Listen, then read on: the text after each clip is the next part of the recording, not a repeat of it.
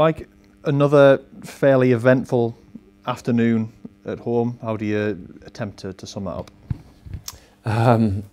Emotional, I feel. You know, the boys have just done that all season. Regardless of the outcome, you know, they've given everything. They've left everything they've got on the pitch. It's never with a lack of effort or a word of trying. They'll literally leave everything they've got to the last second, and it just showed the character, the desire just to keep going. It was a really frustrating first half for us, not just the goals. You know, two free goals, one unbelievable, and one I think was a bit of a dodgy penalty, to be honest.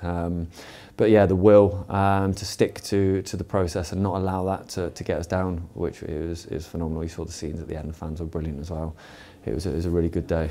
Yeah, you mentioned the first half. They obviously going in a couple of goals down. I mean, how difficult is it for you as a manager, I suppose, to try and keep lads from getting frustrated when, like you say, it kind of feels like things are perhaps going against you a bit?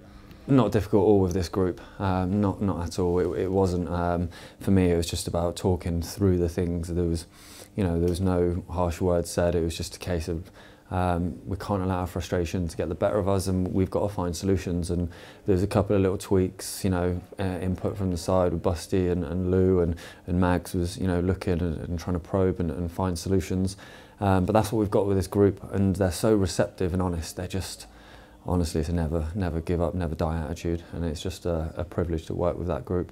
Yeah, and in the second half, when you did get that first, did it feel like a bit of a spark that it wasn't at that point that, you know, you could just go on and get another and draw, but that you were going for all 3 points at that point? It was always that feeling. It was always, I mean, straight from the second half, we were probing, we were looking, we felt as though we controlled the game.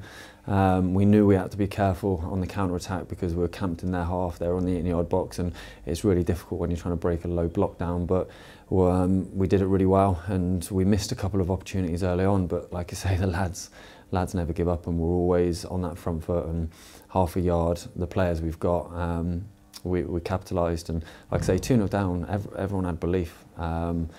It was just, like I say, the pitch was difficult for us. We didn't have the rub of the green in the first half, especially with the penalty, but we have to create that ourselves, and we did that. We did the second half through just sheer diligence, hard work, and we managed to turn it, and we've got that quality to finish the chances off when they come. And you mentioned it being a bit of an emotional afternoon, both in the stands and kind of on the pitch. Obviously, you said at the final whistle, you can see a few of the lads getting quite amped up at the end. Obviously, yourself getting involved a bit as well. But I mean, I suppose at the end of the day, sort of feelings and sort of moments like that, why people kind of get into the game. Of course, yeah. It's been a long season. It's been, like I say, the amount of training sessions, spanning back from pre-season, on the track. There's been a lot put into it, and we have to keep our focus. Like I say, after the game, we put it all into context, just 3 points. We had 30 seconds of enjoying it, of jumping around, but we've got a real tough game next week, and a very experienced manager that's, you know, had a big impact on Kettering, and we've got to be focused because it's a relentless campaign.